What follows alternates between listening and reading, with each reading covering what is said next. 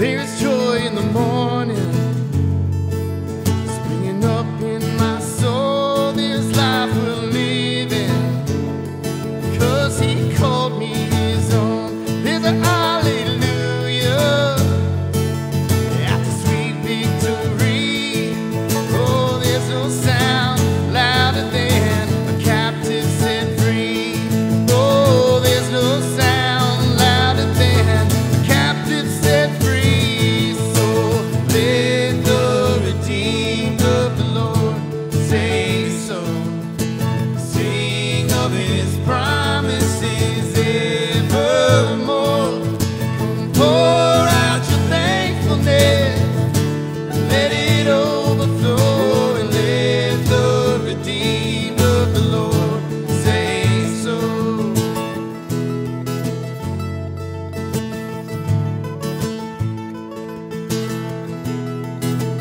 You are my deliverer. Oh, you are my deliverer. Freedom I'm living in. You are my deliverer. You are my promised land. Oh, you are my deliverer. Freedom I'm living in. You are my deliverer. You are my promised land. So let the redeemed of the Lord say so. Sing of his promises evermore. Come pour out your thankfulness, let it overflow. And let the redeemed of the Lord say. Sing that again, church. So let the redeemed of the Lord say so. Oh, sing of his promises evermore. Come pour out your thankfulness, let it overflow. Let the redeemed of the Lord say so. Yeah.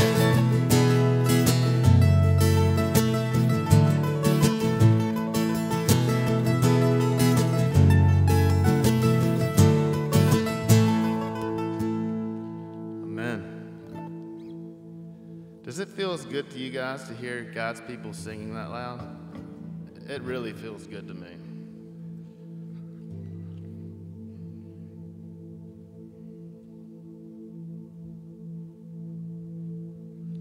So, this is a song that if you weren't at one of the worship nights that we did recently, whenever that was,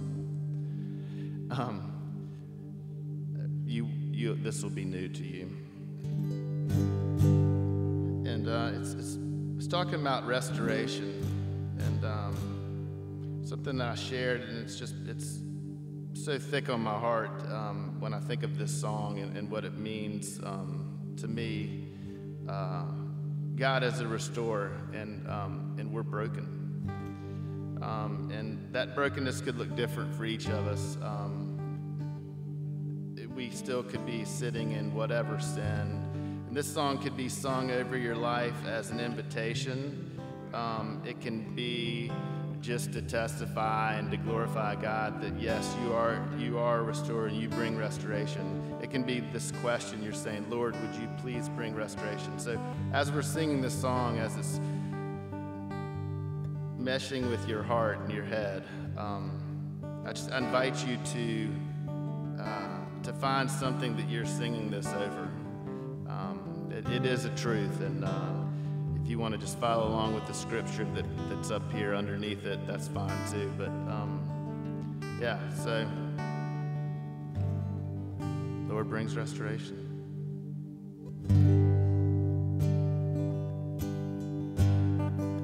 You bring restoration. You bring restoration.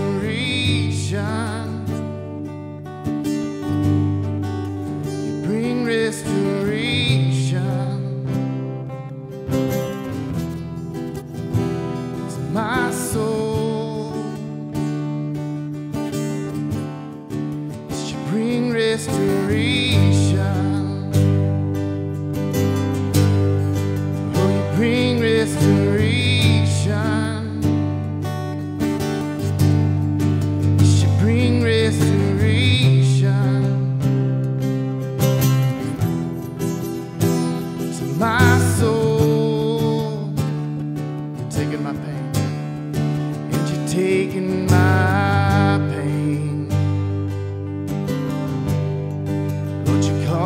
by a new name. You're taking my shame, and in its place you give me joy. Taking my pain, you're taking my pain. Lord, you call me by a new taking my shame, and in its place you give me joy.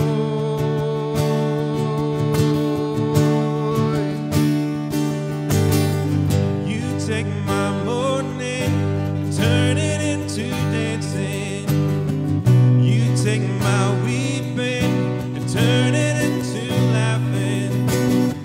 You take my mourning and turn it into dancing. You take my sadness and turn it into joy. You take my mourning and turn it into dancing. You take my weeping and turn it into laughing. You take my mourning and turn it into dancing. You take my sadness and turn it into joy. Taking my pain,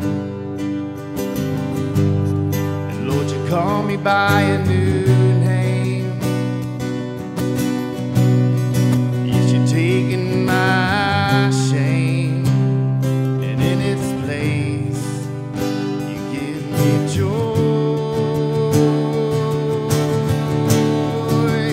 You give me joy. You take my mourning and turn it into dancing. You give me You joy. take my weeping and turn it into laughing.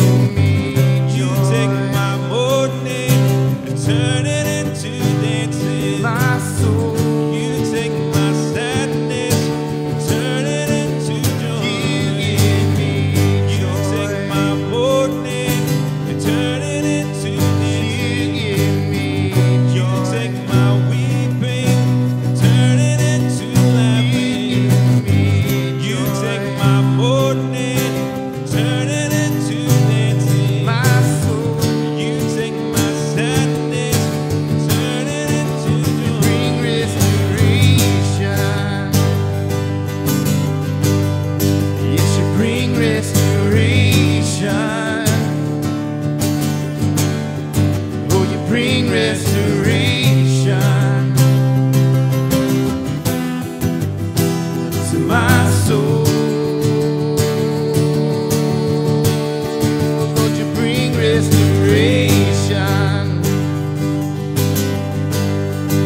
You bring restoration. You bring restoration to my soul. We respond to hallelujah. Hallelujah, hallelujah. You make all things new, Lord, all things new. Hallelujah, hallelujah. You make all things new, all things new. Hallelujah, hallelujah. You make all things new, all things new. Hallelujah, hallelujah. You make all things new, all things. Bring restoration. Bring restoration. Bring restoration to my soul. Bring restoration. Bring restoration bring restoration to my soul.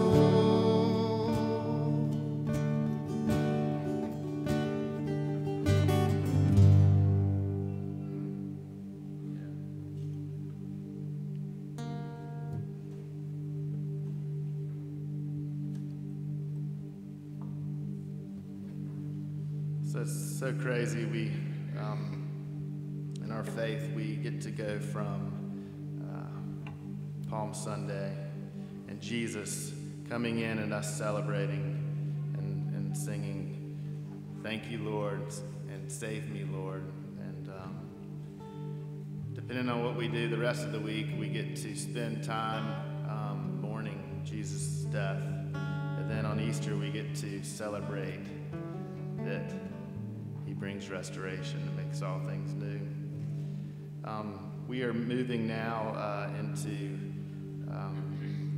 back into Matthew, and so Jesus comes down off the mountain, and everyone's gathering around him, and a leper, which let's just say that's us. Maybe not because we have wounds on our skin, but because we're in need of a healer. The Lord meets us, and He touches us. He touches the leper, and the leper is healed. So, yeah, that's the Lord we have even before He was resurrected. It's pretty awesome. This song is called "Run to the Father."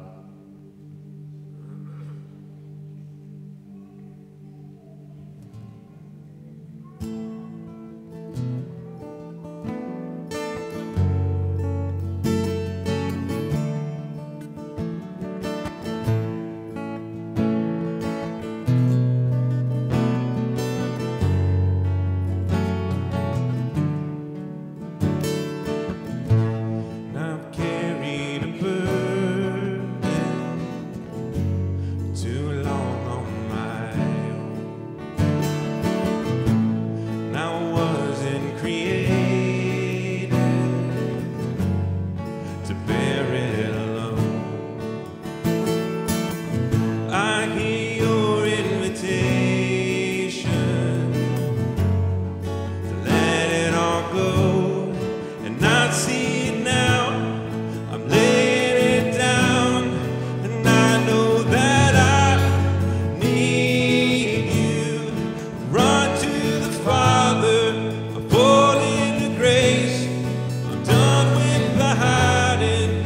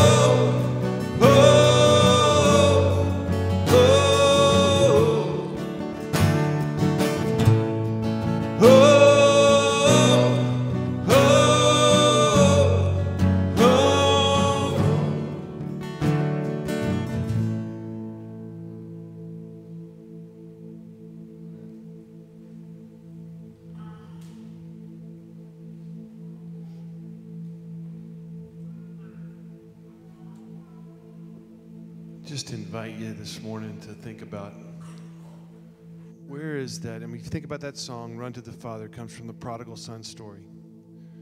And the idea there is the son comes to the realization saying, I just want to get back to my dad. I've failed and I just want to get back to my dad. And I would just invite you right now as we come to the confession, just think about maybe this week even, where is that area in your life where you feel like you've just, you missed it? We're going to take 30 seconds and just kind of have a time. You just be with the Lord on your own silent confession, and invite you just to kind of take whatever that is and just put it up there with Jesus. So let's just go to the Lord right now. So Father, we come and ask that you would hear our prayer. That as we come and confess our frailty and our humanness this week, in this moment, we just ask you would hear our prayer.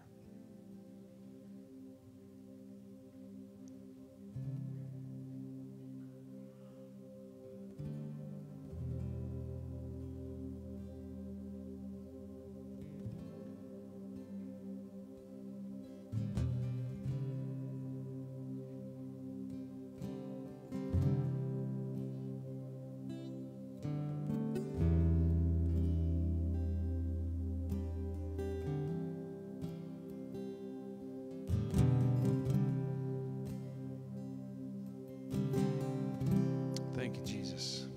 Amen. It's about 20 years ago, I was sitting at the kitchen table. Emma and the kids were gone, and we were moving back to Charlotte, actually. And the Lord gave me this verse that I want to read to you. And it just speaks to the song Restoration and to the song that we just had. This is from Psalm 73. I'm sorry, this is from Isaiah 58, verse 12. This is in the Message version. I want you to listen to what he says here. You'll use the old rubble of past lives to build anew. Rebuild the foundations from out of your past. You'll be known as those who can fix anything, restore old ruins, rebuild and renovate, make the community livable again. I think about that song Restoration. I think about Run to the Father, and I think about the idea of confession. And here's the beautiful thing about our God. He is a rebuilder. He is a restorer. He takes broken things and makes them beautiful. And just, I want you to rest in that today. Whatever you brought to him in confession, he's a restorer and a rebuilder and a renovator. That's what he does. Amen. We're going to take an offering now and invite you just to participate in the song if you want to, or just listen. Go ahead and have a seat.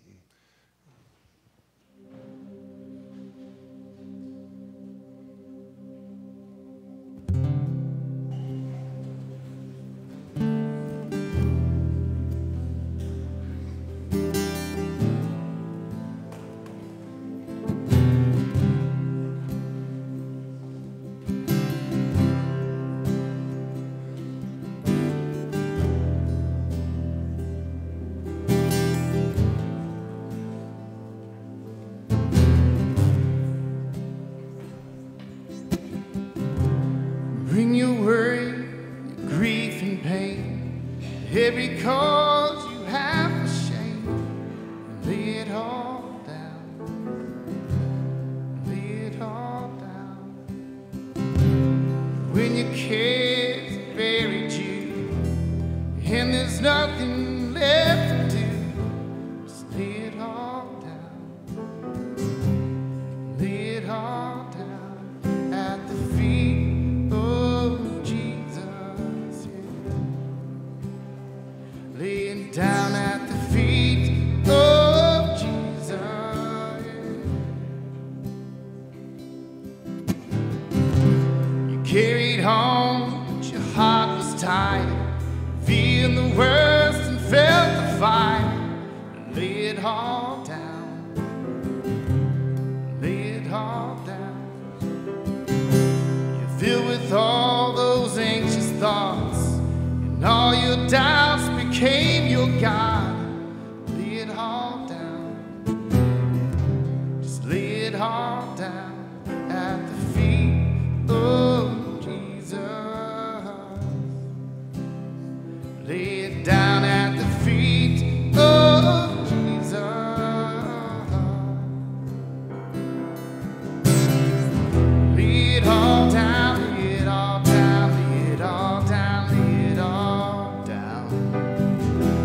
it all down, lay it all down, lay it all down, lay it all down. Lay it all down, lay it all down, lay it all down, lay it all down at the feet of Jesus. Laying down at the feet of Jesus.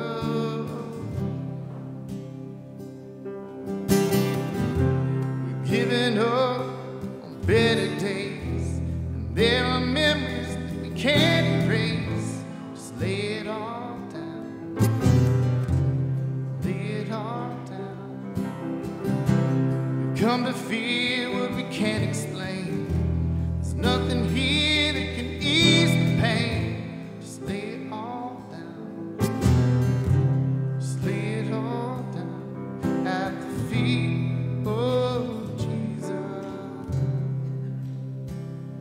Lay it down at the feet of Jesus. At the feet of Jesus. Lay it down at the feet of Jesus.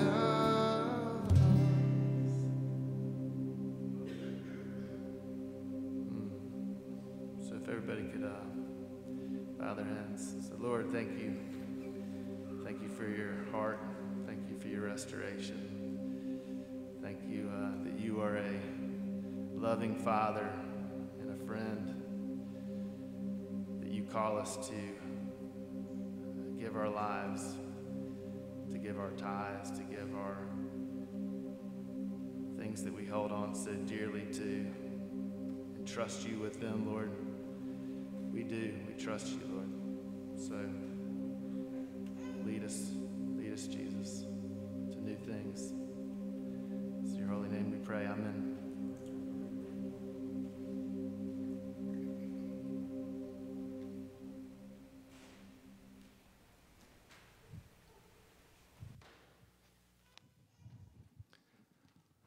So I wanted to tell y'all today about the worst sermon I've ever heard. Not the worst sermon I've ever given. That y'all have heard before. But this is a story about the worst sermon I ever heard.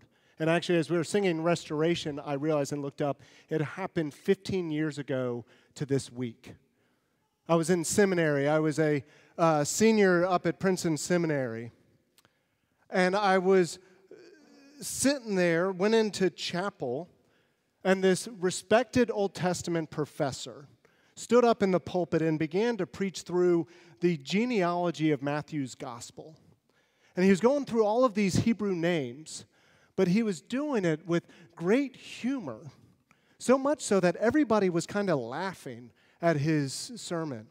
As he was going through all the list of the names, he was telling these jokes and kind of these side comments. And people were filled with laughter about it. So much so that by the end of the sermon, people stood up and started clapping and applauding his message. But you see, for me, it was the worst sermon I'd ever heard, because it lacked any hope of the gospel. You see, for me, that day, I was desperate and I was hurting. And it lacked any proclamation of the restoration and the hope of Jesus Christ. You see, that Monday morning at 8 a.m., I'd gotten a phone call from my dermatologist saying I need to be there at 4 o'clock to go over a biopsy result. And since I knew that my initial appointment had taken 3 months to get, I was smart enough to realize that an 8-hour window meant that the news wasn't going to be good. But they kind of left me hanging there in the lurch. And so from 8 a.m. to 4, I was driving around just scared and weeping and wondering what God was doing. Ellie, my 15-year-old daughter, she was 6 weeks old at this point. I was graduating seminary, and now I was being confronted with a biopsy result of this. And so I snuck into chapel at noon, and I snuck in on the back row of the chapel, wearing sunglasses so people couldn't see my tears and my eyes being red, as if the sunglasses would make me less conspicuous that way. But I was sitting on that back row, hurting and desperate for a moment of hope, for some good news. But he was really entertaining, but he failed to share with us the hope of Jesus Christ.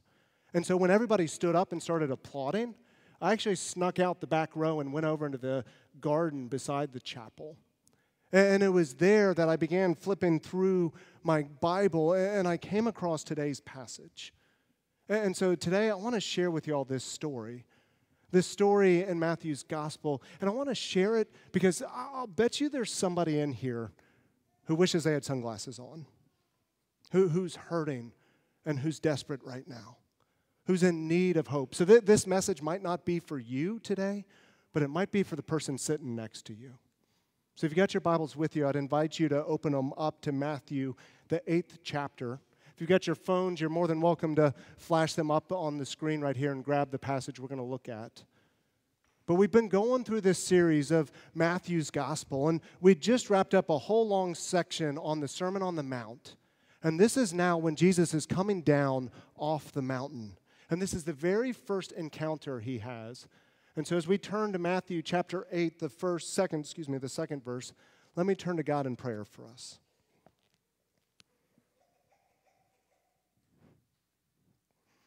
Lord, I pray that you would open our eyes to see you, God.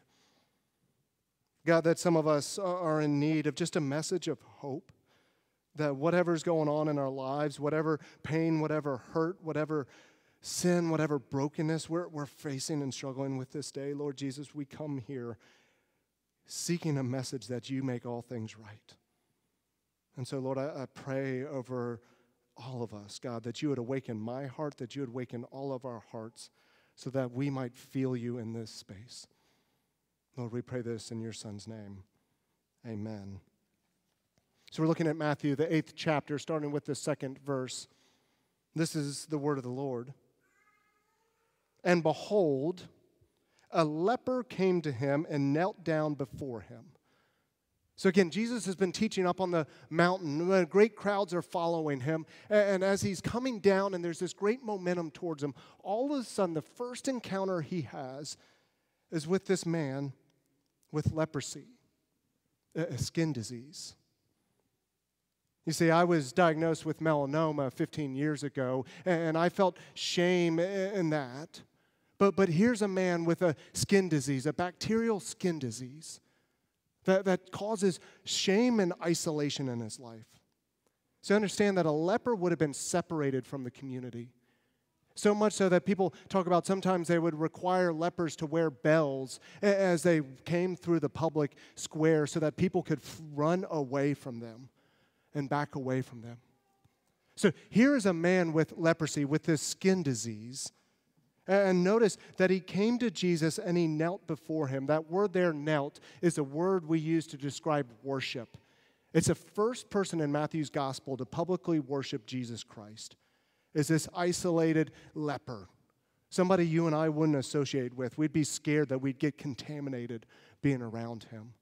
And he comes and he kneels before Jesus Christ. And listen to his plea. He says, Lord, if you will, you can make me clean. And Jesus stretched out his hand and touched him, saying, I will be clean. Now think about that. This leper can't be touched by anybody because everybody is scared of getting contaminated by being around him. He hasn't been touched in years. Nobody would dare get close to him. And what's the first act Jesus does? He reaches out and touches him. Gives him a hug. Lets him know it's going to be okay. He reaches out and touches him.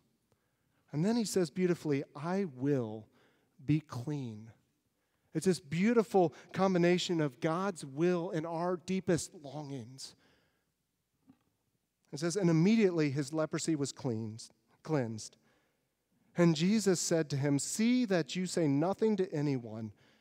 He's saying, kind of like, if you try to talk about this, you're gonna mess up the story. Don't say anything to anyone, but go show yourself. Demonstrate this to the priest and offer the gift that as Moses commanded them for a proof, for a testimony to them. Go and show your whole life. Show them the restoration that's happened.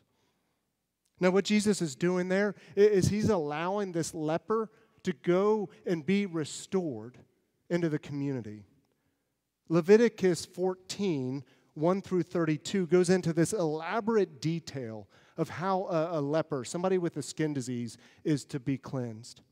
And I'm sure if you've ever tried to read through the Bible and you've gotten to Leviticus, usually about Leviticus 14 is where you fall asleep trying to understand what's going on here. But in Scripture, it goes through this really elaborate detail of how a leper is to be restored by going to the priest and offering this gift of Moses. And what Jesus is doing here is he's giving the man the opportunity to have a full restoration. He's not only physically healed, but he's also relationally healed, brought back into the community, emotionally healed in this, and spiritually healed as well. And Leviticus 14, it was to take 8 days for the leper to be welcomed back into the community. But Jesus does it immediately, offers this full restoration to this leper. The first public act of healing of an individual in Matthew's gospel is this story of somebody with a skin disease getting restored into the community, being brought into the fold. Now, when I look around the room, I'm going to make a little assumption here that you guys, none of us are struggling with leprosy, the skin disease, but I think some of us are struggling with what I want to call leprosy of the heart. You see, leprosy, the skin disease, was a bacterial infection that caused a neurological disorder. And so I looked up on PubMed a definition of leprosy, and it talks about how leprosy destroys the nerve endings that carry pain signals. So you see, the problem with leprosy was that patients with advanced leprosy experience a total loss of physical pain. When these people can't sense or touch pain, they tend to injure themselves or be unaware of their injury. So you might not be struggling with leprosy, the skin disease, but do you have leprosy of the heart? That you've lost those pain receptors?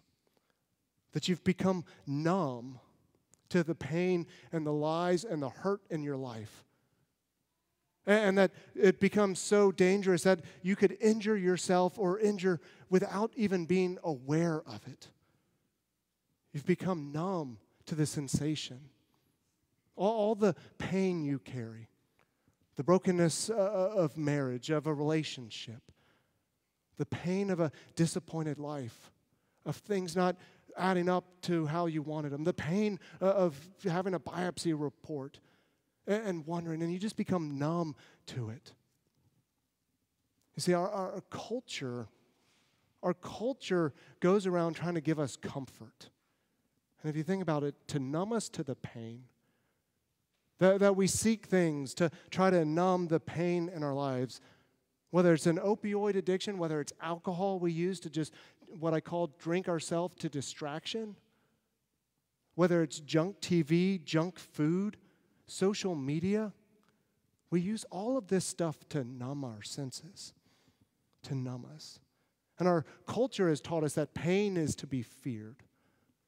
But the truth of the matter is it's not pain that should be feared, but this numbness that we go through. This numbness of our hearts that we've allowed to happen. That we've allowed this apathy. I like to call apathy the disease no one cares about. That we live these apathetic lives.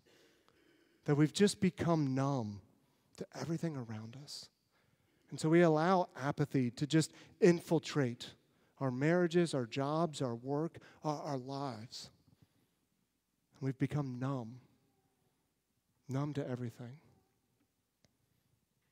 And I love there's this research they did back in 1981. The British Medical Journal published this research.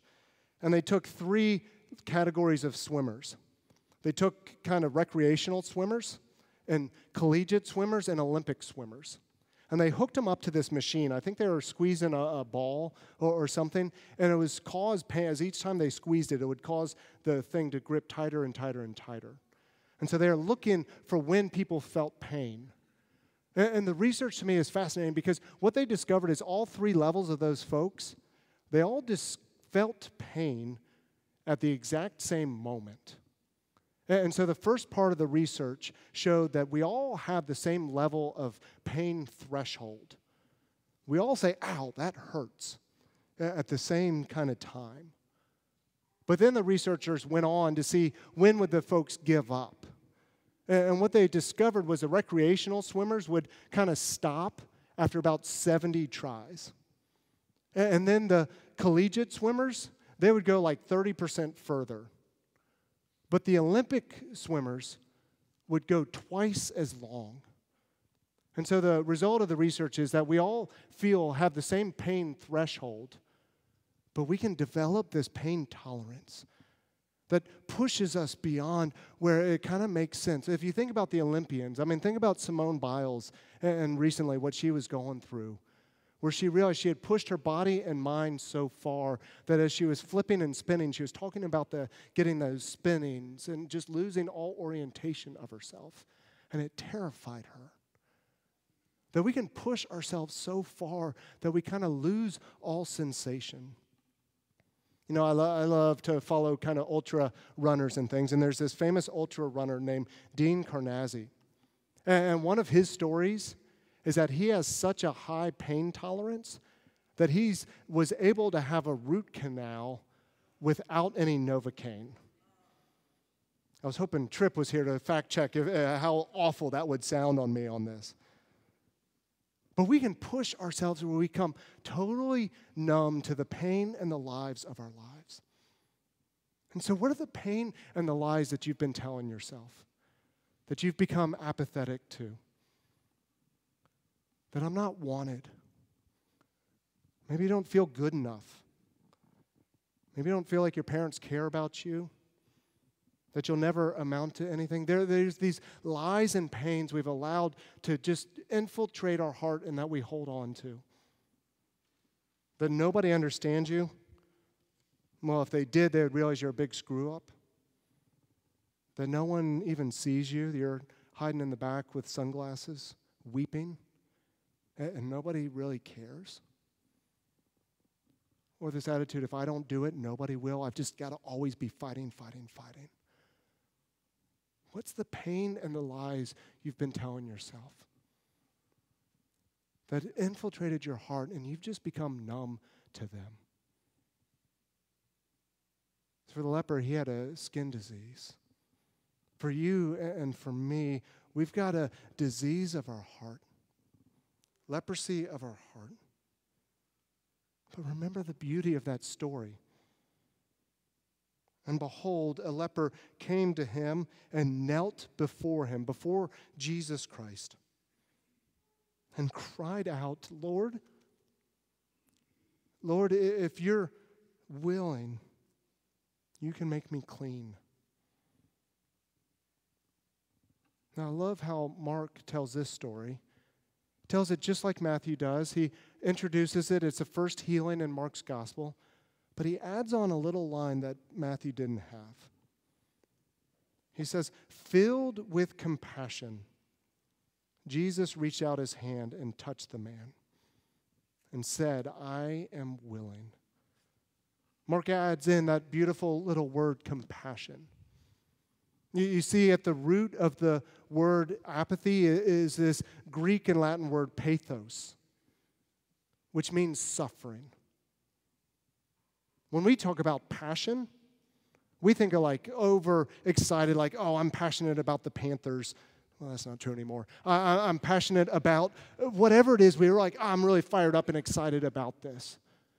But the root word pathos means suffering. See, passion at its core means these are the things I'm willing to suffer for.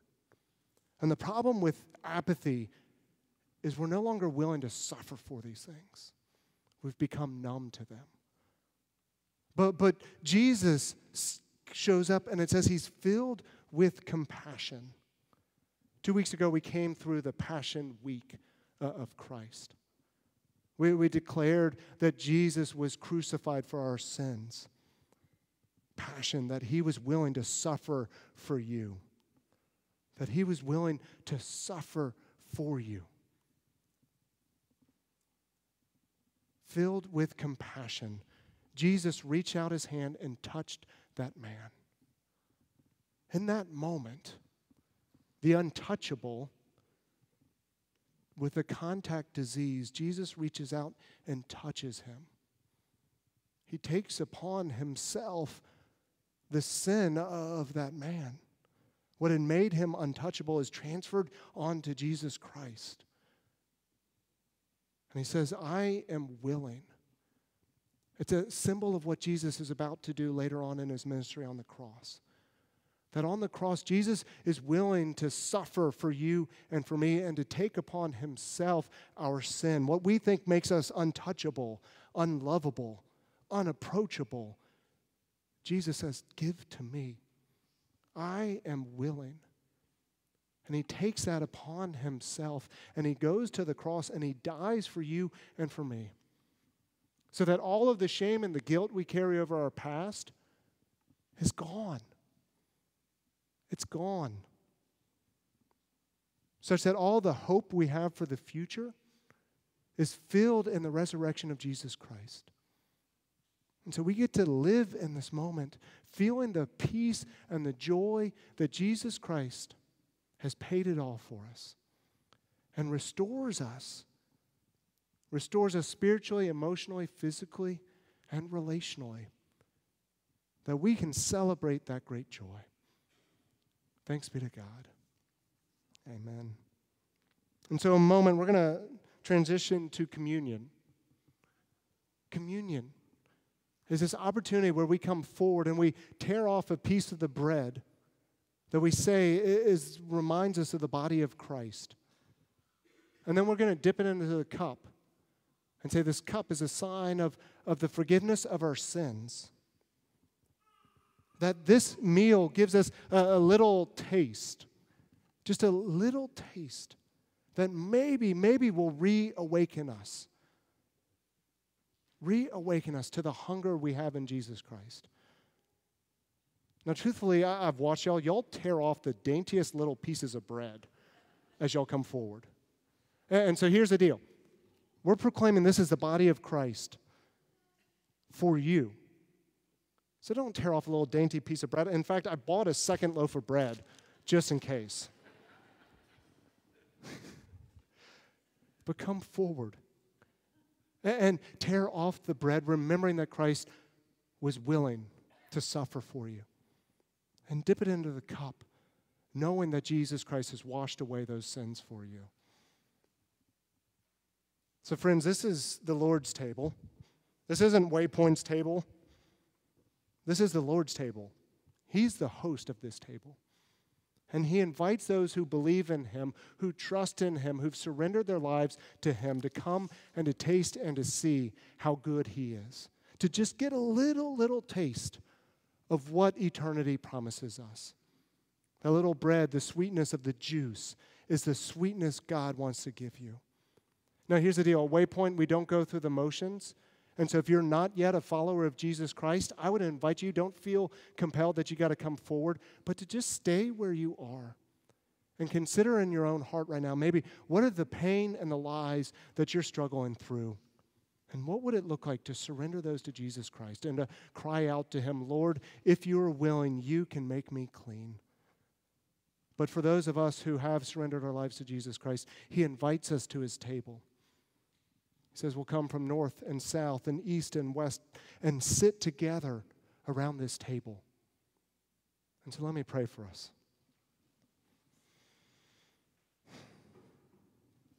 Heavenly Father, you are good. Lord, we come running to you because we know we need you.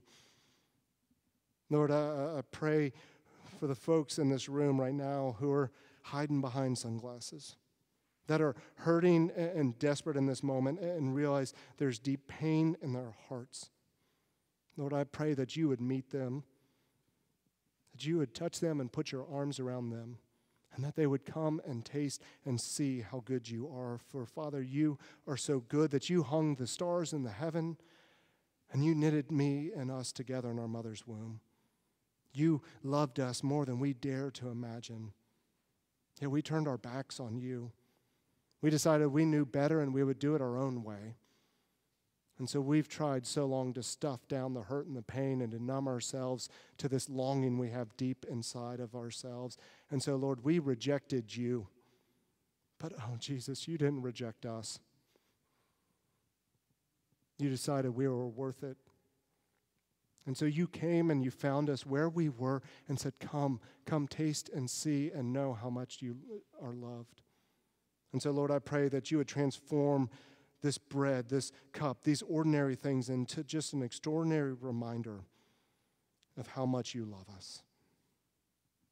And so would you hear us as we join with the disciples praying together the prayer you taught us to say, saying, Our Father, who art in heaven, hallowed be thy name. Thy kingdom come, thy will be done, on earth as it is in heaven. Give us this day our daily bread, and forgive us our debts as we forgive our debtors. And lead us not in temptation, but deliver us from evil. For thine is the kingdom and the power and the glory forever. Amen. So friends, on that night that Jesus was betrayed, that Thursday night before he went to the cross, he gathered together all of his friends. And he sat them down at table. And as the meal was going on, he took a piece of bread and he blessed it. And he broke it, saying, This is my body that's been broken for you. Do this in remembrance of me. And then in the same way, after supper, he took the cup.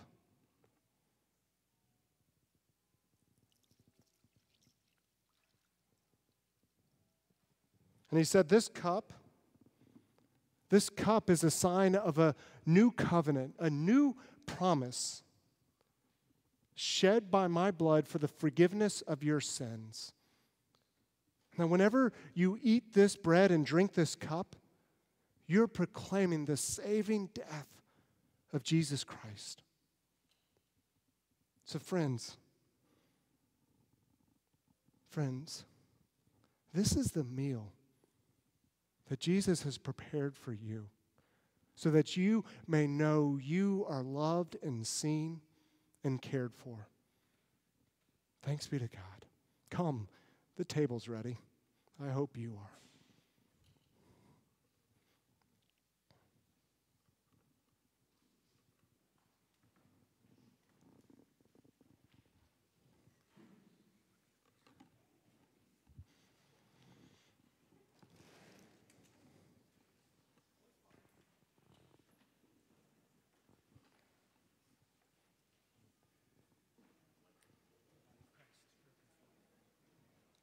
Cup of salvation. Amen. The blood of Christ shed for you. The blood of Christ shed for you.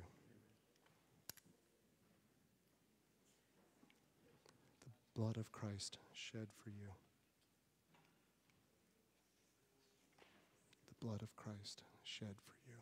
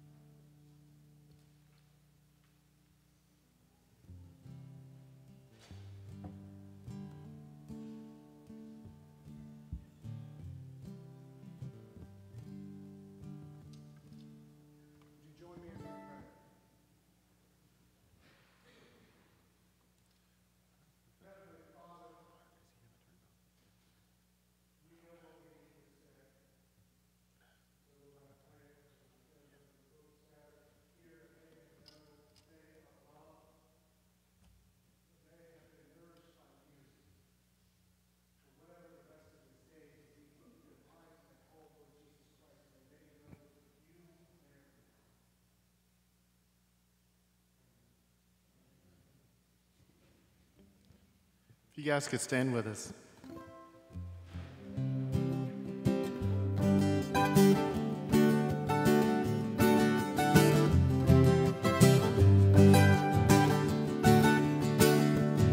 Oh, you are not alone.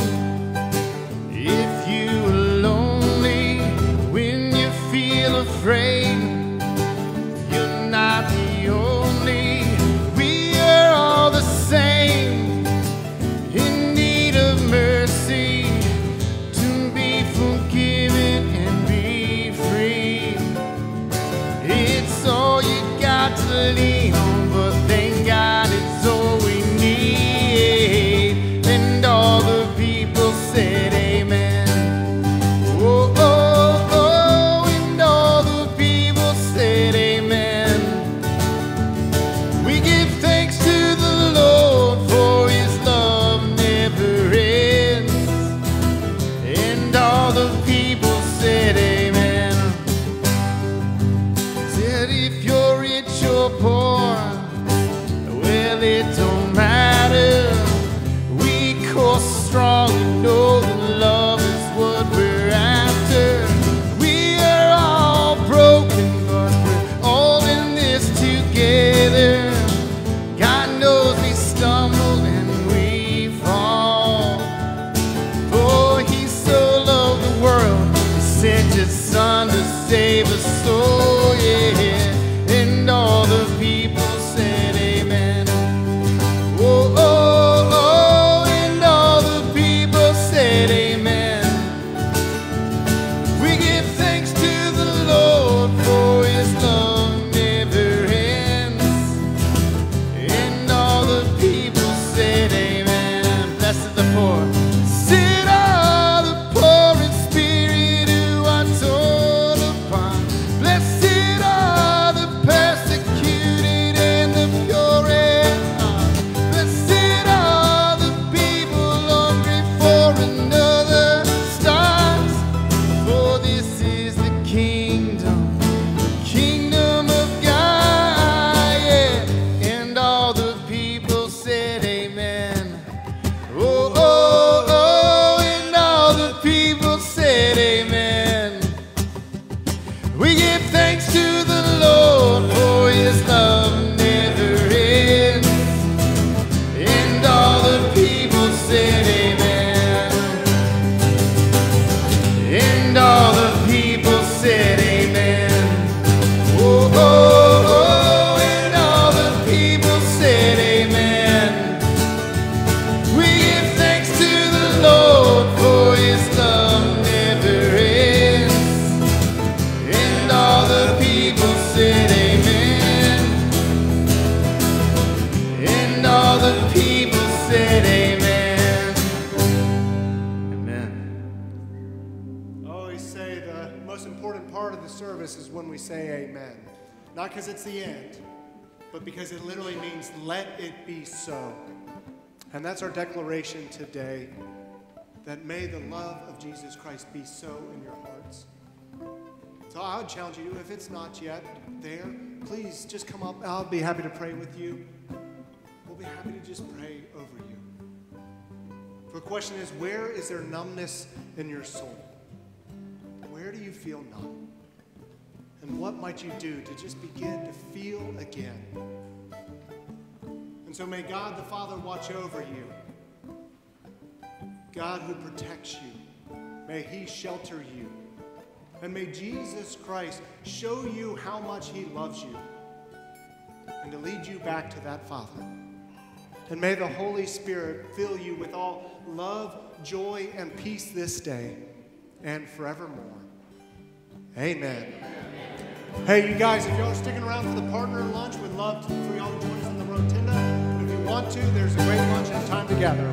Y'all have a great Sunday.